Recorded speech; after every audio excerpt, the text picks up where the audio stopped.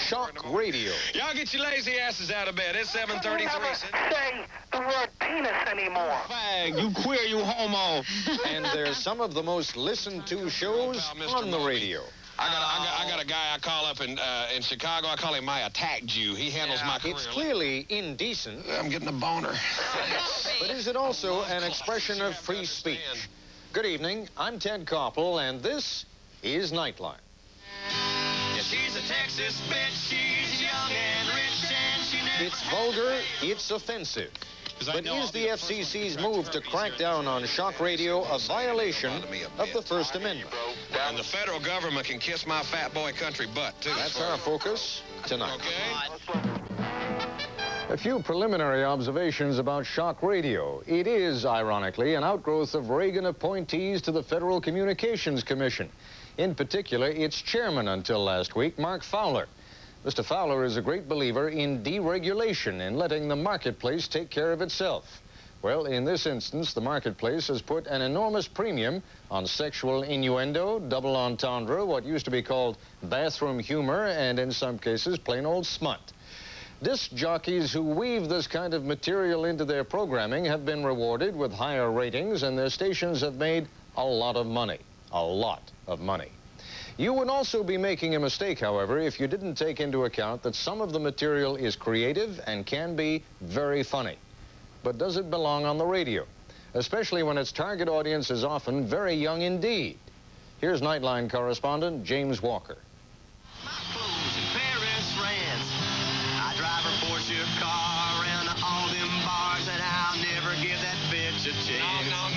I'll never give that bitch a chance. The Texas bitch, Roger Harrison, yours truly at All Hit 97.1 KEGF.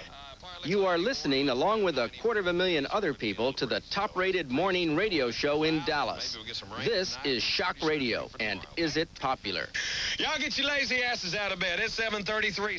Since last October, when Moby first began mouthing off, his show has moved from 5th in the market to 1st. I'm getting a boner. A 60-second commercial that used to cost $175 today goes for $275. Great. He's a funny guy. He's like your little brother. You know, every once in a while you want to swat him and shut him up, but mostly he's just harmless. That guy is a jerk! You fag, you queer, you homo.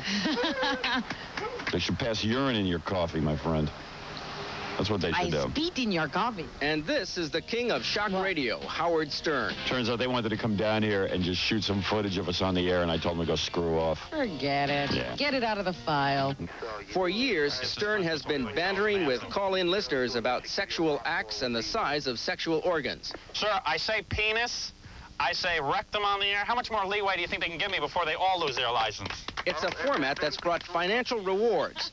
WXRK-FM's ratings have jumped from 22nd in New York City when Stern began in early 1986 to 4th today. I think he's a very rare talent. He's funny, he's great, and he's not mature, and that's what I like in a good person. That's right. Now, wait a minute. Suppose you got a call from the FCC itself that said, knock off the perversion. Your mama.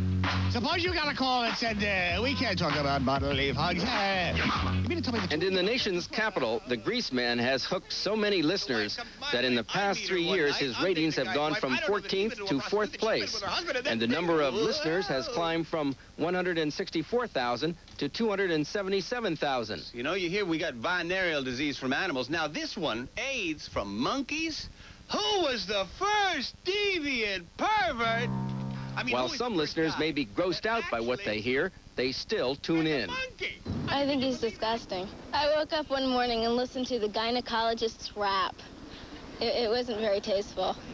The shock announcers have discovered that their brand of humor appeals not just to youngsters, but also to adults. He's got a lot of wit, and he can make you laugh some of the time.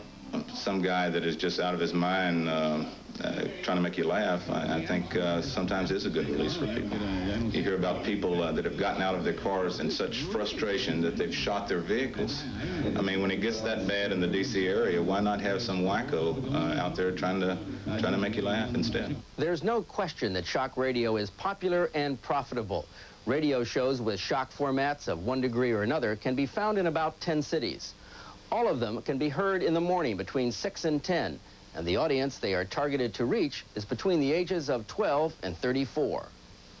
Jeff Pollack, who advises radio stations, says the Shock format is successful because it enjoys a wide appeal.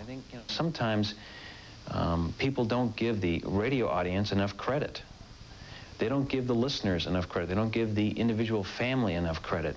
These people can control the existence or non-existence of a radio personality in their community. All they can do is vote, and vote quietly, and turn the radio off. The controversy over broadcasting obscene language began after a radio station aired a skit in the middle of the day by comedian George Carlin. 7 words you can never say on television. And this was just trying to isolate the words that were always filthy, not the ones that were sometimes dirty. And the original list was... Indeed, responding to complaints, the Federal Communications Commission in 1976 banned broadcasters from transmitting those words, certainly not when children could be listening. And the U.S. Supreme Court agreed. I can't have sex until I have my cup of coffee. I said you can... Maybe a cigarette. But it seemed as though those were the only words that couldn't be broadcast. And over the last 10 years, sexually explicit talk shows became big business in the big markets. We've had 20,000 complaints a year. And I think it's the kinds of things that are on broadcasting in part that has led the commission to realize that it has to step back in, and where things are crossing the line of legal indecency, we need to enforce that law. So last week, the FCC warned 3 radio stations, including one carrying Howard Stern's program, that the standards for obscenity have changed and that sexually explicit or offensive language must stop even during late-night hours. We only issued warnings because we thought that's all legally we could do, given that we're changing our standard. Now that everyone knows what the new standard is, obviously we will impose more severe sanctions, fines, and whatnot. The less regulation, the better, because radio is the press of today. It's simply electronic. But the press is free, radio should be free. This omniscient group is going to decide in Washington, D.C. what is decent or indecent in Phoenix, decent or indecent in Seattle. This isn't the Soviet Union. It used to be the 7 dirty words acted as a line over which broadcasters could not go. But now the controversy has opened again.